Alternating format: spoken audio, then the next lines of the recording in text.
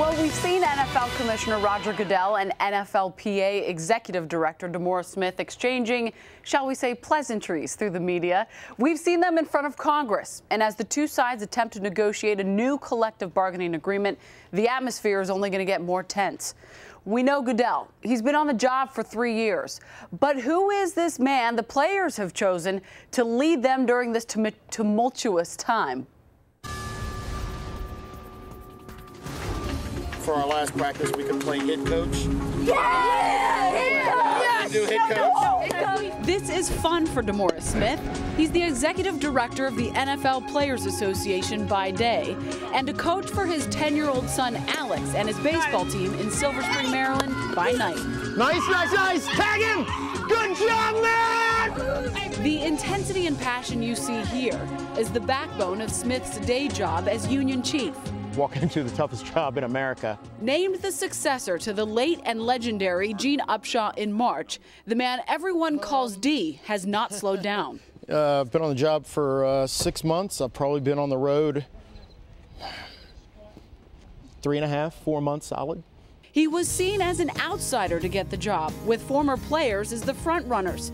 His background as a trial lawyer was far from the experience of an NFL player. Well, I definitely think that's a positive that he was an outsider. You know, guy coming in, he doesn't have all of the connections or, any, preconceived notions of what was happening before.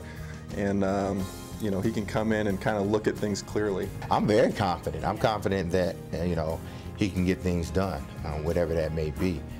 He's presented himself in such a way, and I think he's broken it down to the players in such a way that we can understand it. As much as he's an outsider, D is a DC insider, having grown up a stone's throw away from FedEx Field. You come out of the womb in DC, you get smacked, and then you're injected with burgundy and gold.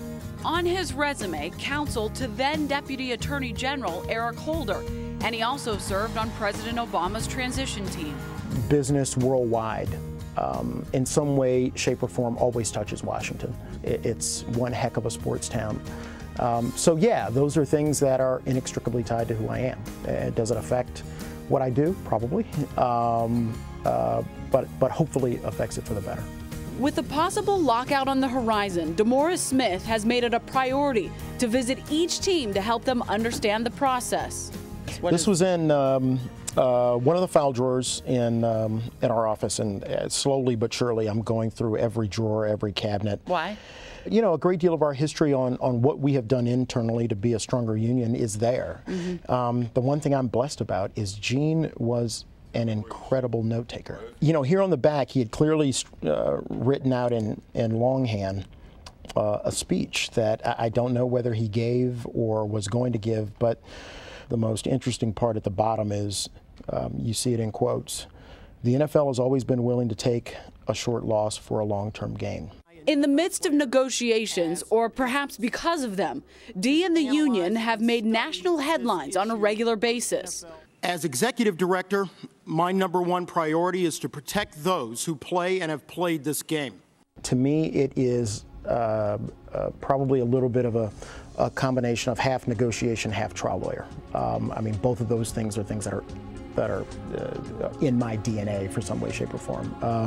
I think about my grandfather in the pulpit. There's probably a little bit of that too. As a result, I'm really not afraid of any question. I want guys to be actively involved. Truth be told, I probably lean on them in a very hard way, but this is their union. It's not my union. It's their union. Always in the line of fire, Ready to hit coach? DeMaurice Smith is used to the heat. I thought that was it.